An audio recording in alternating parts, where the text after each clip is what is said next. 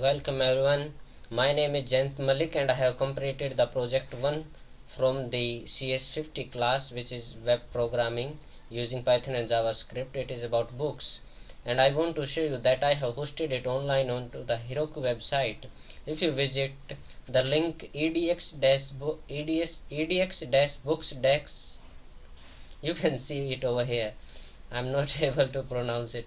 edx-books-app.herokuapp.com, and now you will be prompted with a login and a create account screen.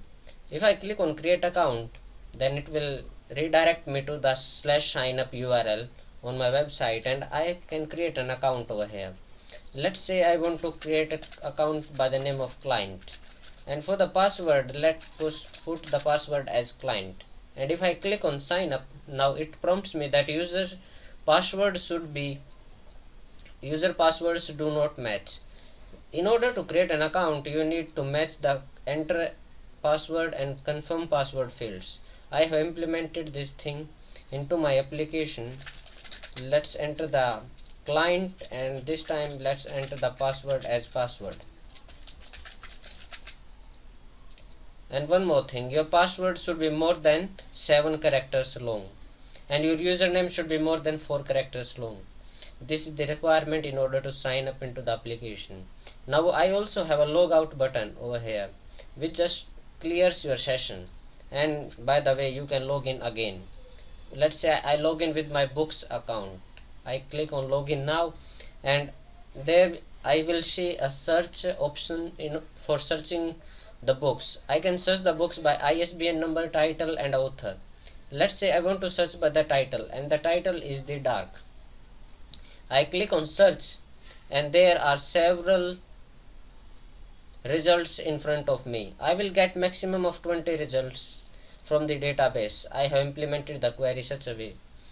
Okay, if I click on view details, then you can see that I can see the book details where the ISBN number, title number, author name and the year are from the database, and average score and work ratings count are from the Goodreads API. And below I have a review section where you can see the user has already reviewed this book and he or she can't review it again. He or she can just view the review, and the review shows his text that he put into the review and created on. Now in order to create a review, you can click on view details and you can review a book which you have not reviewed before or earlier. Let's say I want to review this book. Let's say this is the best book I found on internet, and if I click on add review, and then you can see that the review has been successfully added. And I also have the page to visit the home page in the inside of header, which takes you over here. If I click on the instructions page or instructions link over here, you can see all the information related to this project. And by the way, you can find this information into the readme file. Okay, there was one more requirement of the /API route. I have implemented that route also. If I visit the /API/ then I need to enter the ISBN number of a book. If I click on just enter the number and click on enter, then I will see an error with the status of 404 not found. If you click on inspect, go to the network tab over here and just refresh the page, and then there you go, you will see the status which is 404 not found. If you click on this, then there is status code 404 not found.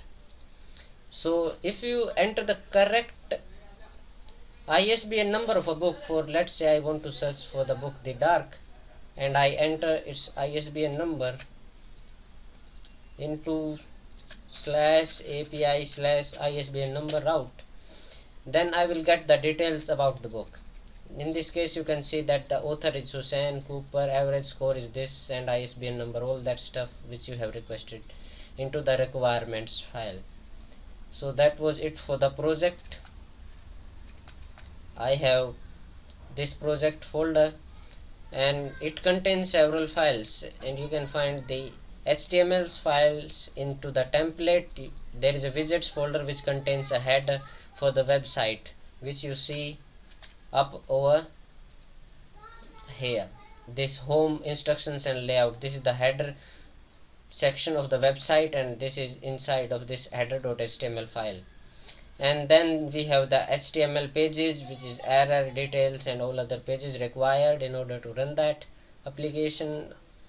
I have app.py, which is the starting point of my Flask application. I have implemented the import.py file. It contains the several functions. Let's say I have a function called as getData. It just reads the file books.csv and returns the result as an dictionary, as a Python dictionary. Now I have separate functions for inserting the authors and for getting the author ID and inserting the books. Okay, now let's see how I implemented the insert authors function. I get the data from this function, which is getData. I get a row which is just a dictionary of Python from the getData, and I add the authors to, and I add that row to the authors, which is a set. I have used the set because I want to remove the duplicate authors. I do not want to insert the duplicate authors into my database, so I have used the set over here. Then I have prepared the query, which is insert into authors, and all this for loop does is just creates a query for me. Now I need to replace the comma with a space if any author name contains any comma into it, then I need to replace it with a space. If it contains a single colon, then I want to replace it with a double quotes, because the SQL syntax does not allow this single quote in mid of the value.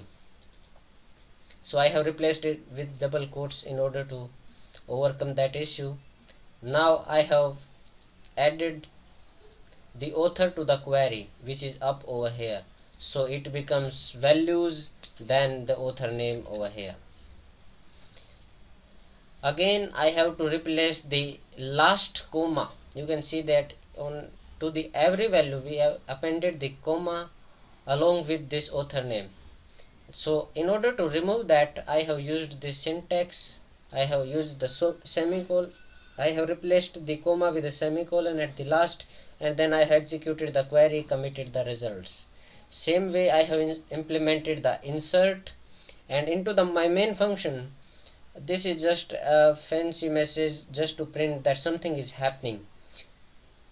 Then I create the tables if they do not exist. I create the authors and books table, then I commit to the database and print the tables created successfully. Then I insert the authors and insert the books. This is all into the import statement which I have completed. There is a proc file which is just meant to host the application on Heroku. It just contains a just a Heroku statement, and Gunicon is a web server which just loads my application onto the Heroku instance. Then I have readme file which contains the instructions for the project, and a requirement.txt file contain all the dependency of the modules in the project. That was all the Flask session contains. The files which are just sessions stored onto the file system. That is all about this project.